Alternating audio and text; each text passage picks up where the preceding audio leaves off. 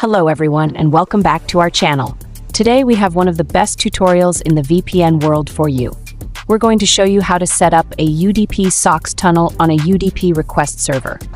For more VPN updates and hidden tricks, be sure to visit our blog. And if you're new here, don't forget to subscribe to our channel for more updates.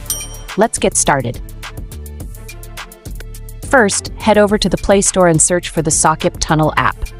Once you find it in the search results, click on it, then hit the Install button to download it onto your device. Once the app is installed, open it. You'll be greeted by the app's home screen. Next, click on the settings icon on the left side of the screen. This will open the settings page. Here, click and a small menu will pop up. In the menu, select UDP Request. Once that's done, click on Configure UDP Request. On this page at the top, you'll see an option to select the UDP request type. Click on it and select Free Server. A new page will open. Here, put 65535 in the endport field, leave the other fields the same, and click Save Settings. Once the settings are saved, click the crown logo in the upper right corner. This will load the server list in a few seconds. From the list, choose a server in your desired location and click on it.